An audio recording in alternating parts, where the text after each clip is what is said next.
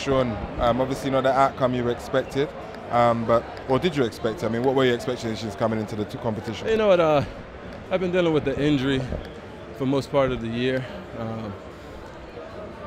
I wanted to come out and take it around at a time. You know, that was the biggest thing.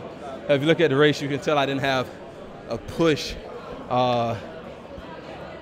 I've been told to rest, but I did want to come out and just see how it would be. So I congratulate the guys who made it to the final. You know, I understand it's a big year this year, but every year is a big year. You know, every year is a big year. I've been doing it for a long time. I know things happen. You have your time where you deal with things. It was just unfortunate that it was so close to the championships. What was the injury? I got something going on with my foot that I've been dealing with that I'm supposed to be resting. You know, but I'm a competitor. I don't think I hurt it any more.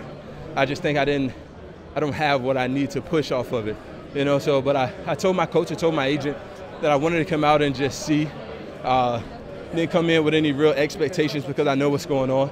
So now I'll just go and congratulate and hype the guys up for the final. How do you see that final going?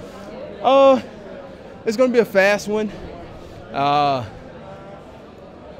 don't know. You know, it's for me. I don't really know who I pick because I'm not in these guys' training practices.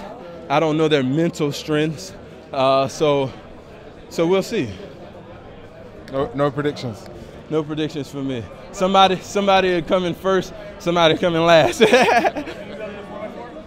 You know, we haven't talked about it yet. We'll see. I'll go back and assess this foot, and let's see what's best. Good luck. Thanks for your time. Thank you.